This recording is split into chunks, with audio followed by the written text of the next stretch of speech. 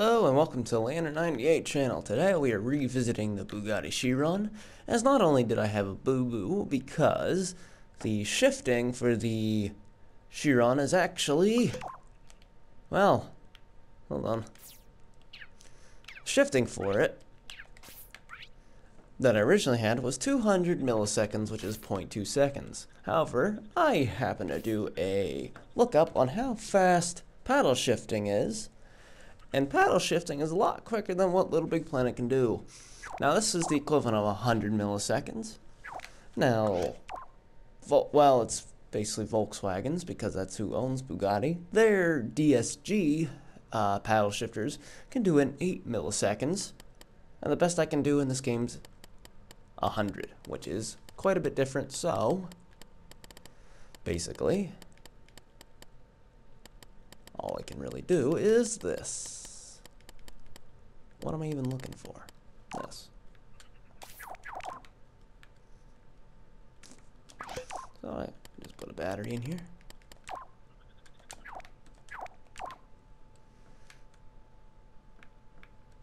And what we'll do, well, we need a NOT gate.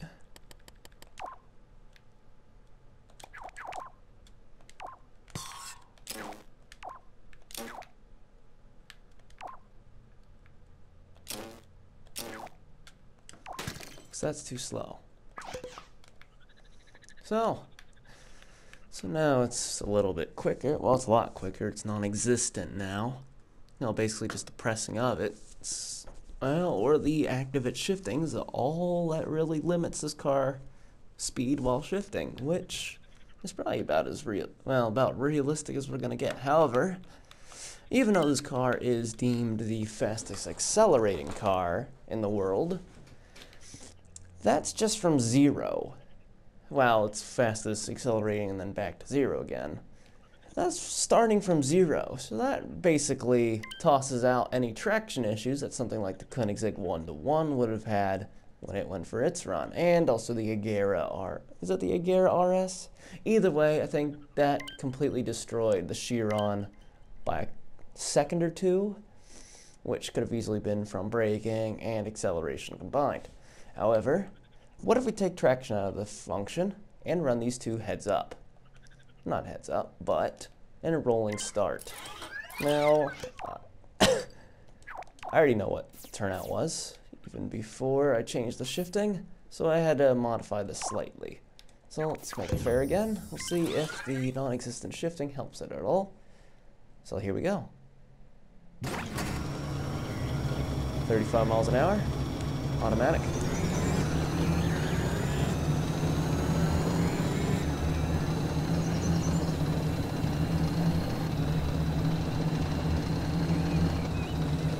Even with the very super short shifting, the Chiron can't keep up with the 1-to-1.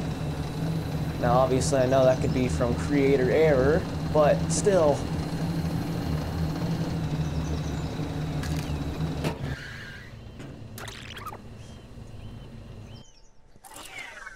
Alrighty. How much of a jump start do we need to give the Chiron in order to actually win? 3.2 seconds.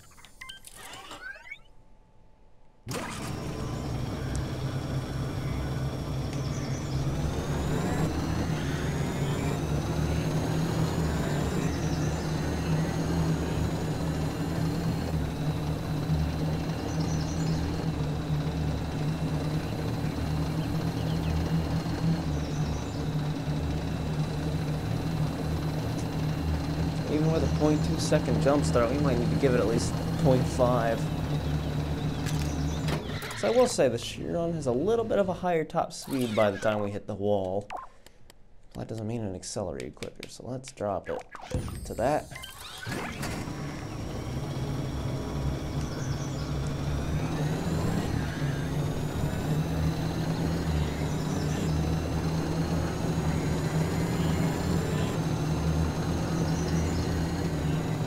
Come on.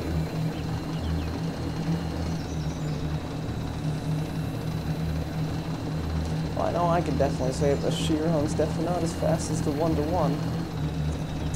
Where's this mic? Still. Can't do anything against it. I was hoping to run this thing against multiple cars, but it does not want to beat the 1-to-1.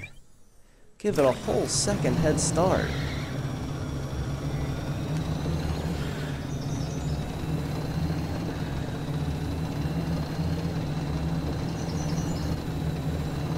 Yeah, we're gonna get caught up too.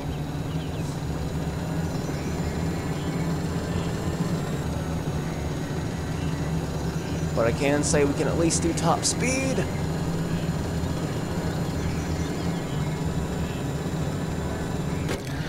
Finally, we at least beat it at something, but my god, I need a whole entire second. I mean, heck, what? The Koenigsegg has 1,200 horsepower, this is 1,500 horsepower, and I guarantee you the Chiron's a lot more than 1,500 kilograms.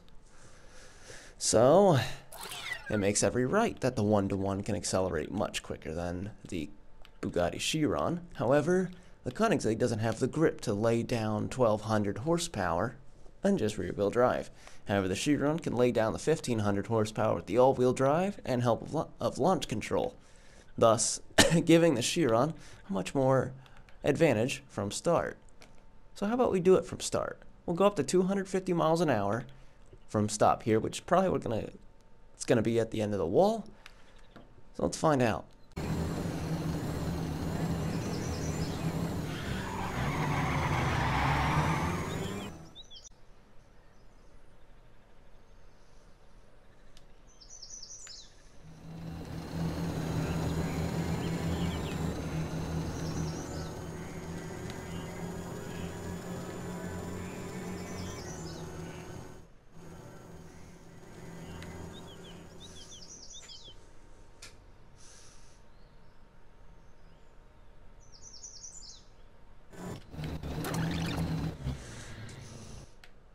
Ooh, the Chiron was catching up in the end, though.